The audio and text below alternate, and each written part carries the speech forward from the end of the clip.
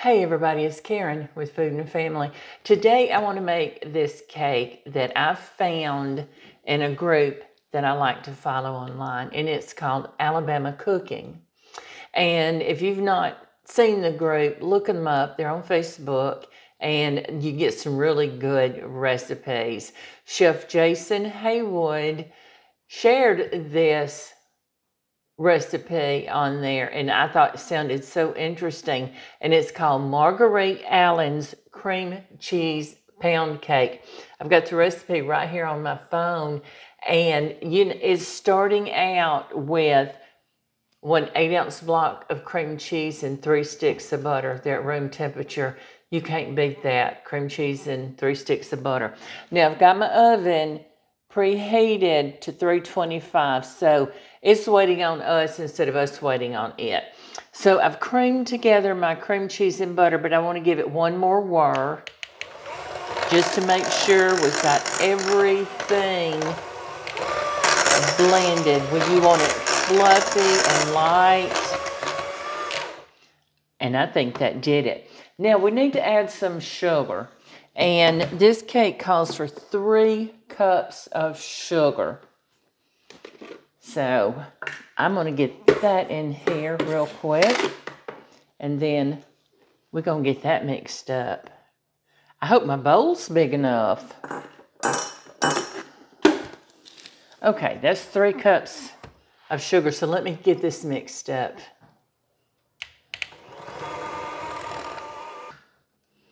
All right, so I got that mixed up, and I'm just going to scrape down the side of my bowl, just like I would if I was using the big mixer. Now, I have 6 eggs that I've already cracked into this cup. I'm using extra large eggs. You can use large, but the recipe calls for large. But I like to use extra large. I just think it makes my baking a little better.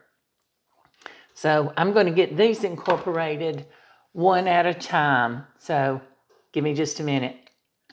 Okay, that was the last egg.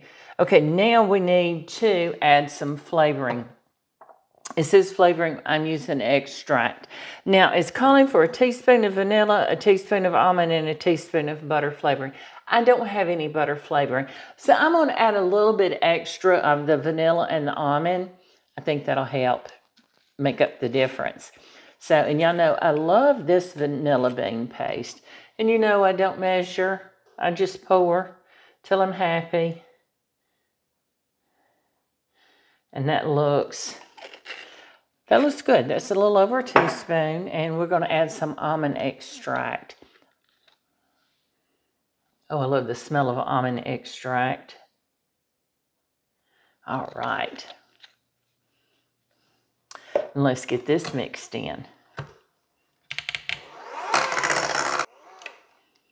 Oh, what I love about this vanilla bean paste is I can see the little flecks of vanilla in here, and it's so pretty. And y'all, that almond extract is just, I just got a big whiff of it. Oh my goodness. So we're using Swan's Down cake flour today, or whatever cake flour you have. So we need 3 cups of this, and I hope my bowl holds it all. Now, this is with an electric mixer, beat 3 minutes. If you're doing it by hand, 300 strokes. So,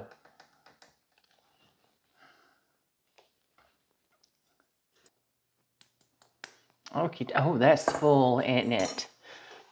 I'm going to have to go real slow because I don't want to wear it. Better yet, I don't want my kitchen full of flour. So let me get this worked in here, and I'll be back. Okay, so I have got this cake all mixed up. Now, I just want to run my spatula down in there just to make sure I've got everything down in the bottom, because this bowl is pretty full. Now, I have a tube pan here. You can bake this in a tube pan, or a bundt pan, and I'm using the tube pan. And then I can't remember to tell you whether this is a 10 or 12 cup. Yeah, it's something like that. So I want to get this poured in here. Now, we're going to bake it on 325. Oh, I sprayed this pan with the non-stick baking spray. So I forgot to tell you that.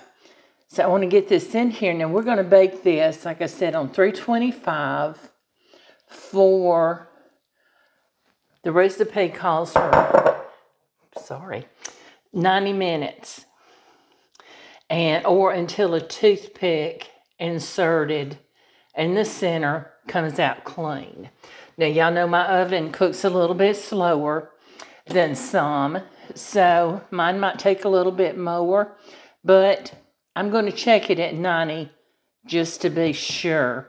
Then we're going to get it cooled, and we're going to get it out of this pan, and I want to come back and show you what it looks like, okay? I can't wait to get this cake. Pop loves pound cakes. We both do. And the only thing missing is I wish I had some fresh strawberries. Wouldn't that be good? Let's taste it.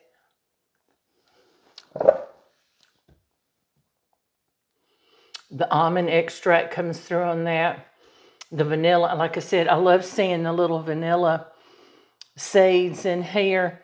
It's just beautiful. So I'm going to get this in the oven, get my timer set, and I'm going to come back and show you what it looks like when we're done, okay? I have taken this beautiful cake out of the oven, and I have turned it out of the pan onto a cooling rack, and I have let it cool for a few minutes. Can you see how beautiful that is?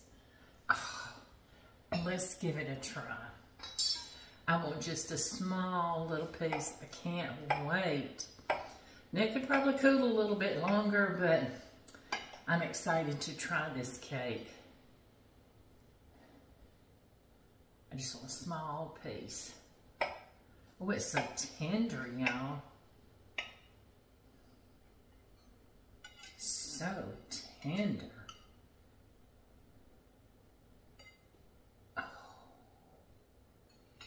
Oh, looky there. Yeah, can you see the inside of that? And see, it's still warm. Let's give it a try. I'm going to take a picture of this inside so you can see just how beautiful and tender and moist this cake is.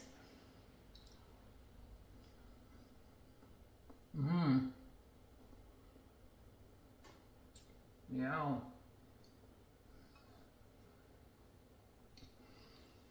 I'm seeing the little specks of vanilla, that vanilla bean through this, and that almond extract is coming through. It's not overpowering.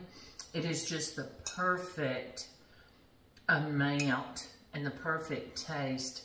Let's get one more bite. Mmm. I'm going to go finish my cake. Only thing it's missing now is some fresh berries on top. I hope you'll make this cake. Now, I'm going to put the recipe in the description box below, and I'll give you the name of the group. Again, it's Alabama Cooking, and I'll put that in the description box below this video also. I appreciate each and every one of you. And again, if you haven't thought about getting one of my cookbooks, please think about it. I have a lot. There's 101 recipes. They're all mine.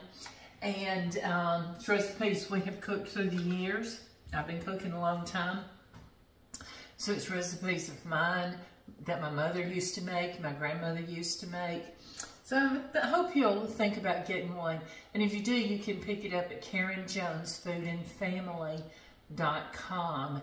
And that'll, from the link there, it'll take you to a secure website. It goes straight to my printer. And so they'll get you all fixed up.